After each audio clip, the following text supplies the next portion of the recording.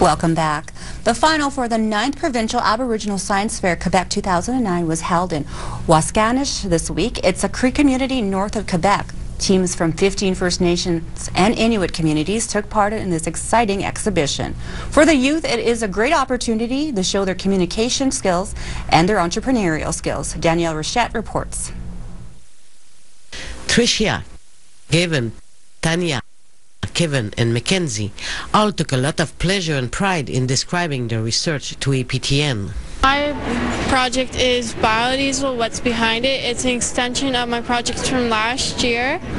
My project's about like an egg floating in salt water.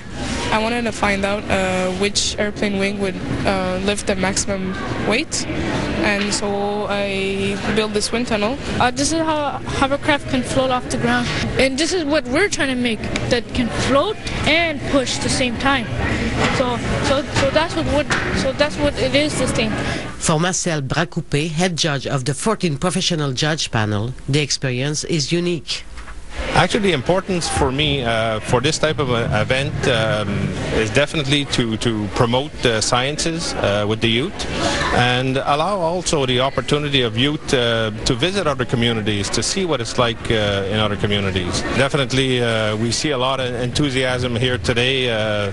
We see stars in a lot of the eyes of the youth. Excellent. It's excellent turnout here today. The Cree School Board, in partnership with the Quebec Aboriginal Science and Engineering Association, distribute more than 20 awards of excellence in 5 categories. A total of $6,300 were also given to the winners. 3 winners will have the great pleasure of representing Quebec in the Canada-wide Science Fair this May in Winnipeg. Pamela Dission and Dale Bégin-Véraud worked hard for this prize, and their project is certainly a concern in all Aboriginal communities. On voulait savoir pourquoi les Autochtones étaient plus à risque de développer le diabète. L'histoire de nos ancêtres nous démontre pourquoi. Ça se transmet de génération en génération. Et pourquoi ça augmente toujours, c'est parce que le monde ne font pas attention. On espère gagner là-bas, on espère représenter le Québec au maximum. Faire un beau voyage. Oui, faire un beau voyage.